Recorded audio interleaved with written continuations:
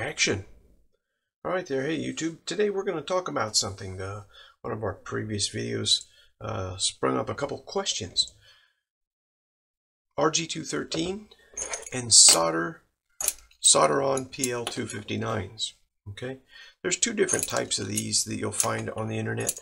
One of them has a white dielectric there and is longer, and the other one has I don't know, a brown or maroon or dark red, and it's definitely shorter. Okay, now that's going to play a role here in just a moment. I'm going to show you why. Let's go ahead and remove this inner piece. This is for if you're using a smaller piece of coax. We're going to take that out. We're also going to go ahead and remove the threaded portion as well. Okay, now if you had a longer piece of coax, you remember, put this down the coax before you get started. All right, we're going to be using this kit from DX Engineering called the DXE-UT R213. So this is for RG213 cable. It operates like a pencil sharpener. On this side it says first cut, and it points to that hole.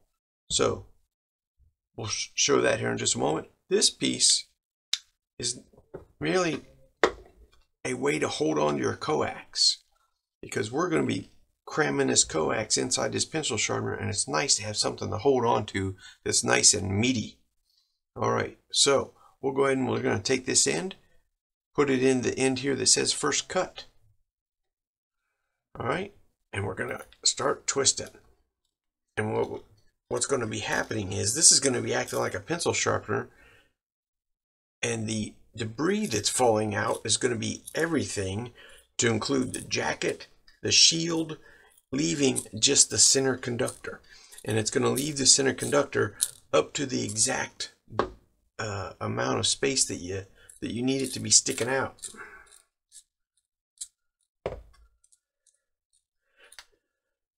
Take that off. And if you do have any kind of debris in there on your blade, it will prevent it from getting all the way down through the dielectric. So you need to make sure that that's cleaned out. We'll just keep going with it here and see if it'll get that last little bit of dielectric off there. And it will just bottom out when it's reached the point where it's finished. Let's go ahead and pull that off, see what we have. All right, so we're almost there. Okay, it went ahead and took off everything, almost down to the dielectric. So we're just going to go ahead and we're going to pull out our knife here, and we're going to finish this up, making sure that we just get the dielectric stuff here, and pull that right off the end. There we go. All right, so it is left just that amount. Okay, and now what we're going to do, this says first cut. Now we're going to go to the other end, and now when we stick it inside, the other end is going to cut off just the black jacket. Okay, so let's go ahead and it comes right out that hole there. And it's going to cut off just the right amount. And there it is. So we have the shield and the end of the coax there. Now we'll go ahead and make sure that we don't have any of the shield reaching up there and touching the center conductor. And you can always pull out a small little tiny set of side cutters there and trim off anything that you have maybe sticking up there. Okay, let's go ahead and do this trimming.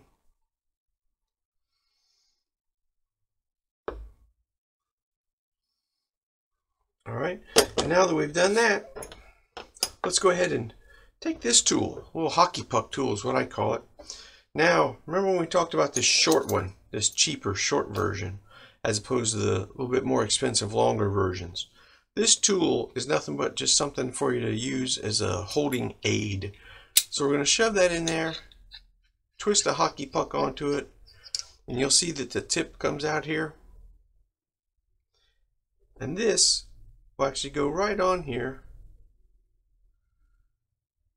until you get the center conductor, and then you just start twisting, and the actual threads that hold this thing on are actually digging into the black jacket.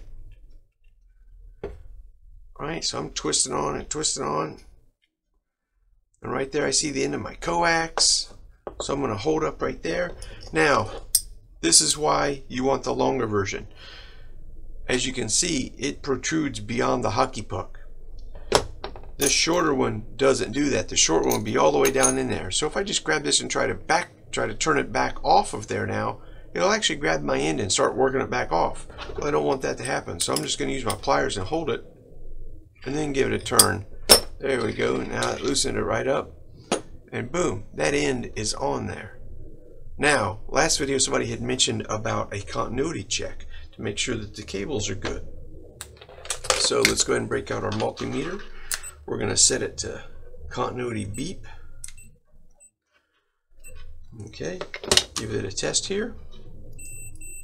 Not sure if you can hear that on camera, but I can. Alright, now I'm going to test the center conductor. I'm going to touch the shield. Nothing. Alright, so let's come down here now, and I will touch the center conductor back here,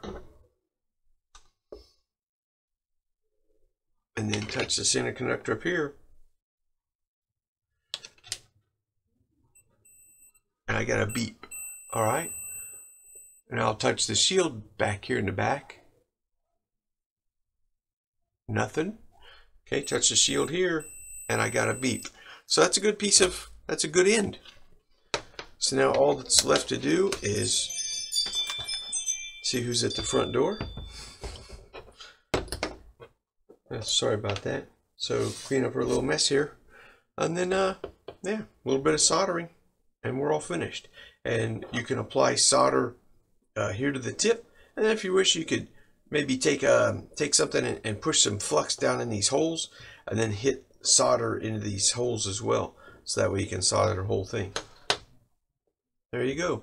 That's a RG213 using the DX Engineering DXE UT R213. 3-piece little kit there. All right.